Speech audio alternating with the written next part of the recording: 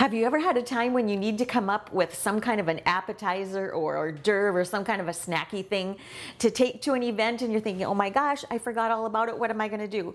Well, I keep a few ingredients on hand because it has happened to me more than once. And these few ingredients can be put together and make a wonderful, delicious snack or appetizer. And so what I've done is measured out about 2 cups of hummus. You can use your homemade hummus, you can use purchased hummus, just use whatever is your favorite. And I've chopped up a mix of olives, pitted the olives, chopped them up pretty fine. And then I chopped up some sun-dried tomatoes that were packed in oil.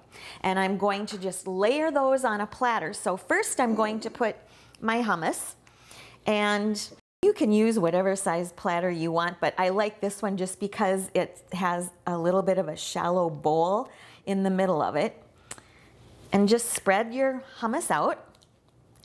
And then I'm going to sprinkle the olives over it. So you can see that there's a mix of colors here. There's Kalamata olives, there's some green olives, and I've probably got about ½ cup of olives here. And I'm really going to cover the top of my hummus with these olives.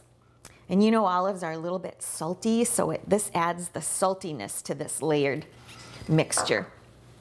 And then over that go the sun-dried tomatoes. And remember I said these sun-dried tomatoes were packed in oil, so they're soft and moist, and they also have a little bit of seasoning on them. And just sprinkle that off, and already it looks kind of pretty, doesn't it? This is how I take it to my event. I'll just cover it with some plastic wrap and stick it in the refrigerator until it's time to go. In a separate little container, I'm going to bring some toasted pine nuts to just sprinkle over the top.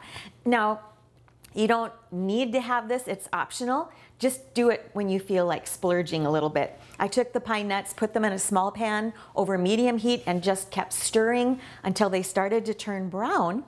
And then I dumped them onto a plate so that they would stop cooking right away. So transport these a little bit in something separate. When you get to your event, take off the plastic wrap, sprinkle some pine nuts over the top, and then serve them with your favorite crackers or chips or maybe even some fresh veggies.